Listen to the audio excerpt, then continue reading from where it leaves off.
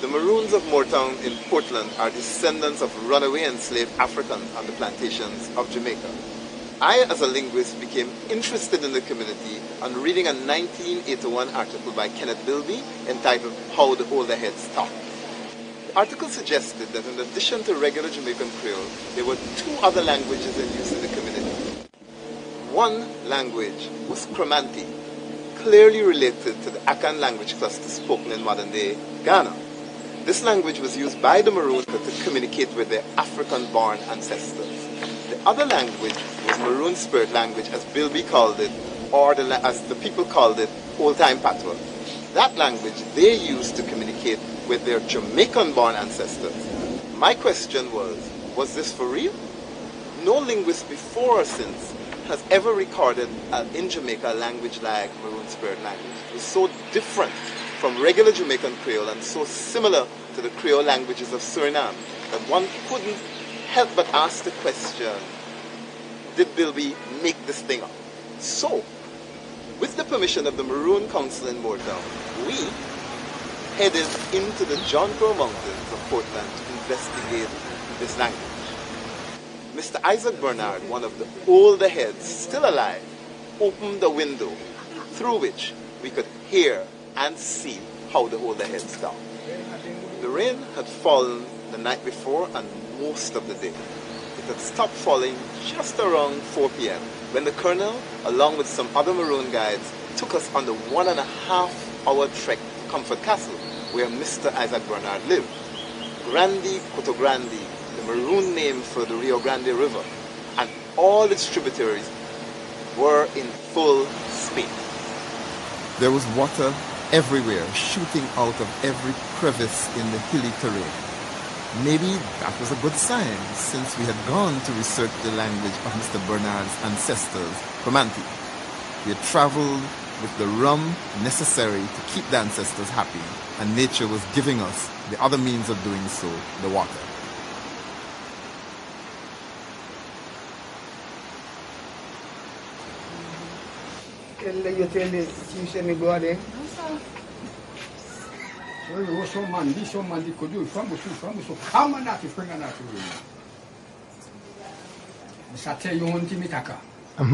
Yes, I tell you that. Yes, tell me. No. You not tell me? No. What make?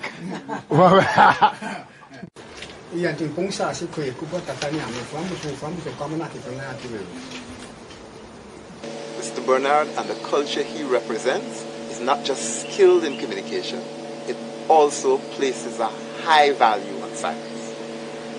Mr. Taka everything to Goni.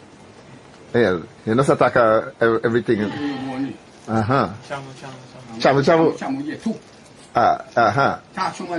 Yeah, no, so. That term was often translated to us as talk some, leave some, which means that some things are better left unspoken. Anyway, they like to see what going on. When you know come up here, you don't miss nobody. Where?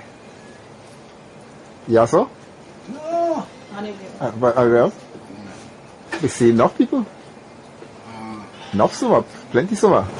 Summa waka we you come in. Summa waka we. We say no. And don't know so enough for summa was the language to me.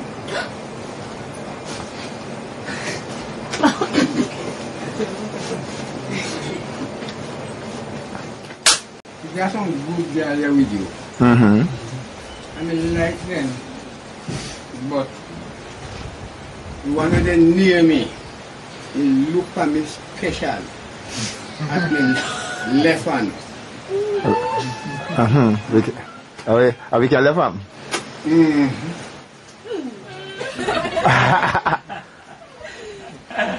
You love him? Aye. Boy, you know me, oh, me say some days another dash, you know me, you say.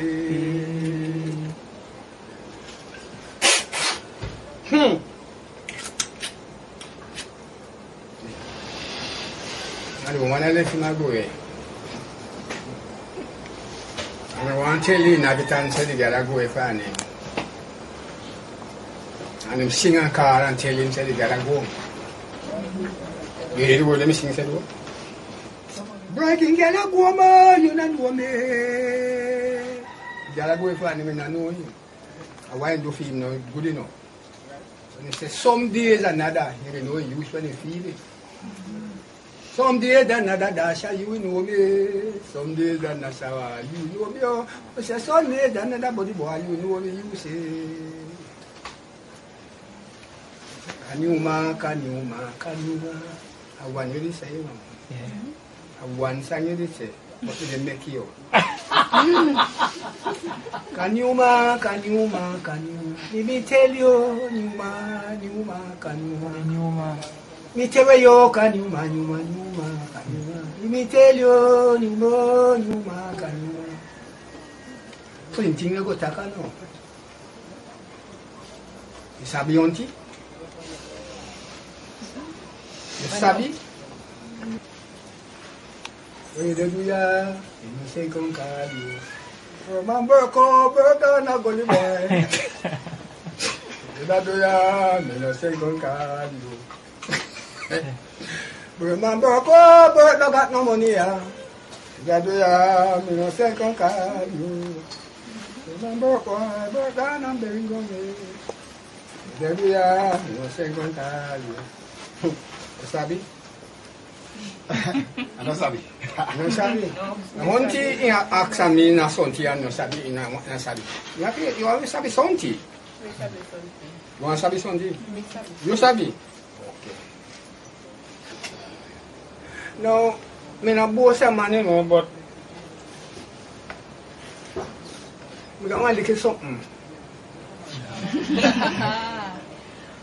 And sometimes he talk to me too. You talk to yourself? Yep.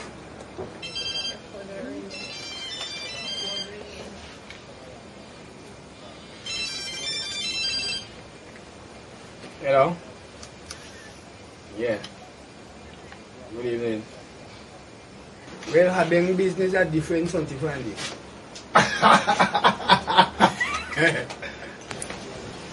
Now this is a bugle for the Marroon. And whenever time, we have a message to send. We send it by this. By talking in our language. Oh dear, but you have to learn the language to know what I say. What language is that, Kromanti? You got Kromanti language.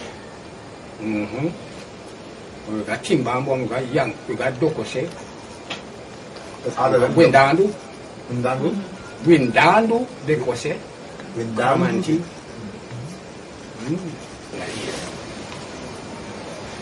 When a man last, in the wood over there, we blow this. Tell them same last. And when we go there, when somebody go there, find him. We am blue and tell me say them find him. When they find him, they tell me say, we sure we you. That means I see the man.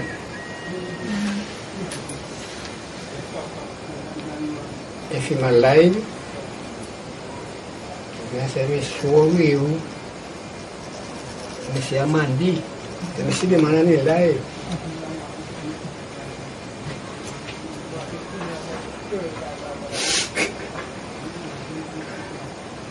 If he's dead,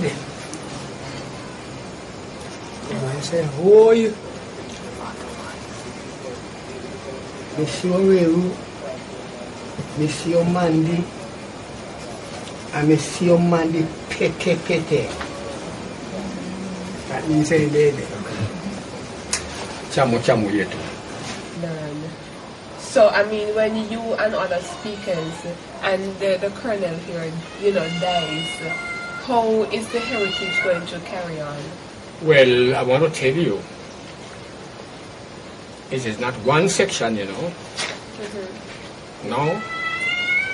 You have Hampong, you have Skachal, you have Charlestown, and you got Moortown.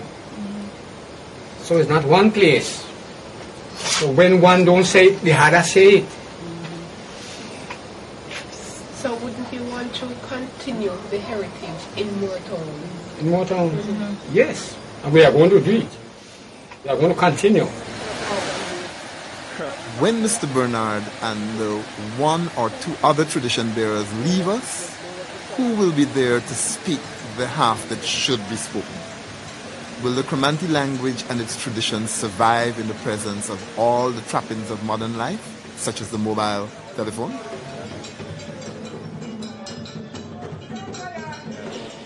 The facts on the ground don't look too good, but now tell me, what do you think?